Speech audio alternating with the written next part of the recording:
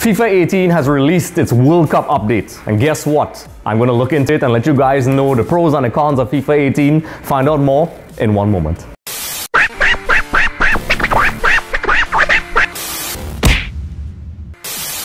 Hey everyone, welcome to another episode of Extra Time TV. This is Andrew Sooklal, and for all you FIFA fans out there, you all probably definitely will know, and if you don't know, I'm a fan of FIFA. I've been playing it all the way back since 1995, and guess what? EA Sports has finally released its World Cup update. It's May 29th, and I'm pretty sure by the time I edit, cut, and upload this, all of you all would have played this already. So I'm going to do what I always do. I'm going to play this thing and give you all my quick reactions to the FIFA 18 World Cup update. So to kick things off, I just want to let you all know that I've been playing this game all the way back since 1995. I also did my FIFA 18 review, which is a delayed mid-season review, so you can check that out up there. But I emphasize how long I've been playing this game. I played it on Super Nintendo, Xbox, Xbox 360, PlayStation 1, 2, 3, the PC, any console imaginable. I played it because I love the game, I love football, and of course I'm going to play the game. And I'm not one of those people who are like, I only play the game, but actually play the game on consoles. Come on, that's nonsense. I love it, and Leo Messi does it, so why can't I? Okay, so with that out of the way, I'm just going to get into things. It's been released. First off, one of the issues that people who have been playing FIFA for a long time is those god-awful World Cup games that they make, which are terrible. They come off as a cheap cash grab, and the only reason I really was happy about one in particular is because my home nation, Trinidad and Tobago, qualified in 2006, and it was, the novelty of purchasing a game with your national team, which is not normally in FIFA, which is a topic by itself. Why my country is not in FIFA, coming up soon, so look out for that. So it ended up coming off as a cheap knockoff. FIFA every couple of years. As I said before, I had an attachment to 2006 for obvious reasons because of my national team, but it always comes off as a throwaway game that you purchase, but we being fans of the game will always buy it because we are suckers. We purchase this thing, we play it. It's definitely a condensed version of the game. It's not really all that fun. After a couple of games, you usually get bored, and you end up going back playing the original game anyway. They did it for the UEFA Champions League a couple of years back, I think. I actually bought it. Yes, I know. And it was okay. You play a couple games and you already put it on eBay and Amazon because you want to sell it. You usually sell it to guys for like a third the price or even less, because you don't really need anything. It just seems like a waste of hard drive space on your computer. And many years ago, I prophesized that eventually when technology catches up, we'll be able to download the games and download expansions, download squad updates. And guess what? That time is now. We finally caught up with the times. EA Sports and FIFA have really finally got it and realized that people are not going to buy a stupid expansion that you're probably going to throw away. It comes off cheap and sleazy, and fans are not stupid.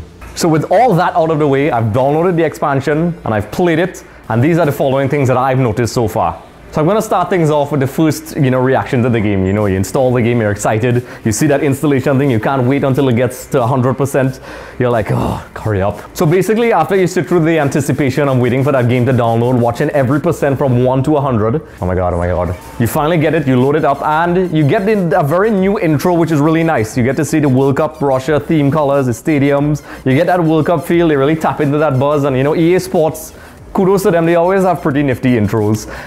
And once again, what I'll have to say is that it's free. Yes, it's free. So that's a perk immediately. Plus, I really love the colorful look. They did themselves proud with the intro. You head into the interface, it's the same. FIFA 18 is basically the same, but you have the option to go into the World Cup if you want to stick to the traditional game, the format of the game, which is original. You can stick to that. You go in and the interface has a couple things. You have the online play. You can have your fantasy team for those of you players who like that. You can make your custom cups, and those who just want to dive straight into the World Cup, it's also there as well.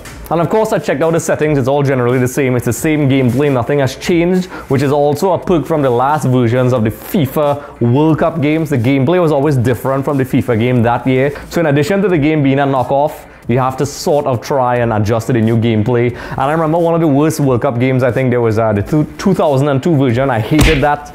There was the 2004 Euros. Hated that. There was a 2006 version. Loved Trinidad. Hated the game. So you get the theme here. It's like two separate games. So you already have the gameplay. You don't have to readjust. And that's a pro. So the settings are generally the same. I head into the game and I choose, of course, Group D, Argentina. That's a no-brainer. And the teams are accurate. And the first thing, you check your team management. And this is the first problem that I saw. the squads are not up to date. There's still players like Zabaleta and guys with Ezekiel Garay. So the squads are not up to date with the currently released squads, which is interesting. I believe there may be an update that may fix that soon, so I'm going to go easy on them for that. I'm pretty sure that's going to be fixed when all the squads are finalized, and I'll have one quick update that will update all the squads. But that's the first thing I noticed, the Argentina squad is not up to date. Secondly, you are not allowed the full complement of 23 players. You still have a limited amount of subs, which I think it's 7. I may be wrong, but this is my quick reaction. So you actually don't have the maximum array of substitutes, which you usually are allowed when you're in an international tournament. So it's just like, I think the standard 7, which I think, obviously is not enough. So wrong squads, and you don't have your full complement of players, because usually at the World Cup you have your 23 players, you have your starting 11, and the rest are subs, which you could choose from all these guys. So the maximum amount of subs you could choose are 7. So that's definitely something I noticed immediately. The gameplay, as I said before, is the same. The intros, I'm going to go into details here because come on, all of you guys who played FIFA, when you get that game, you look at every single intro, you sit down. That's the fun part. That's why we love the game. The first game was played in the authentic stadiums. They gave you the usual facts about the stadium, the facts about the team. While the screens are loading, you get all those cool factors. And also the refs. Now, I may be wrong. I'm going to have to double check this, but they have the authentic refs for each group. I'm going to have to check that out. You guys in the comment section below can let me know if that's true. But it adds to the experience. This is why we like it. This is the World Cup. You want to feel like you are a part of this World Cup. Feels authentic. The commentary is very legit. You actually hear the substitutions. That's in all the games, but it's very cool to hear that World Cup setting and hear the substitutions, because I pay attention to those details. And yes, it's already there in FIFA, but I'm looking at this like if it's a separate game. So that's one of the cool things I really like. Another pro is that the uniforms are in fact authentic, but I think that's a minimum expectancy for a game like this. When you're in the World Cup, it's just 32 teams, so you're going to get the authentic uniforms. They look great. The graphics look pretty exceptional. There are some guys that look nothing like how they usually look, which is shocking because I think they have less players, so they could spend a little more effort on those player likenesses. Come on, EA Sports. Also, another thing, they're not allowing you to do the qualification process, which I'm kind of okay with, because for example, the expansions they had in other FIFA incarnations, you could have played as your home nation and try to qualify.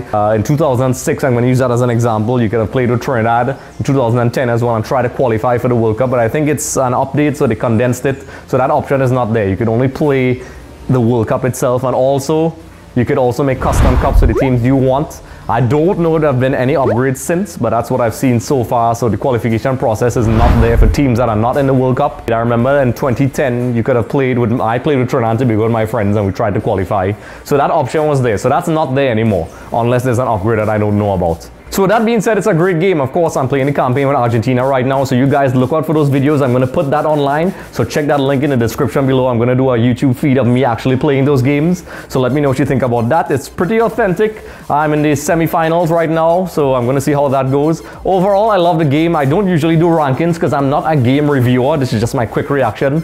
The game is pretty solid. It's free. I recommend that everybody download this thing as soon as possible and we start playing each other, because there's the option to play each other online. It's a wonderful game. I'll probably give it a solid 7 out of 10 because I don't do rankings. So that's my official reaction to the game. Let me know what you think. Is there something that you saw that I didn't see? Is there an update that while I was editing this video that you all saw that I missed? Let me know in the comment section below. Let me know what you think about the game. Do you think it's a knockoff? Do you like it? Do you prefer the original versions? Let me know what you think. So once again, this is Andrew Sooklal. Don't forget to like and subscribe to our YouTube channel. Check us out on Facebook, Twitter, Instagram. We are everywhere. Also, our upcoming episodes on FLOWSPORTS, which is the premier Caribbean network. I'll put a link to that channel in the description below. That's the premier channel in the Caribbean. EXTV has teamed up with these guys to do some wonderful things, so stay tuned for that. Let me know what you think. So this is Andrew Sooklal signing out.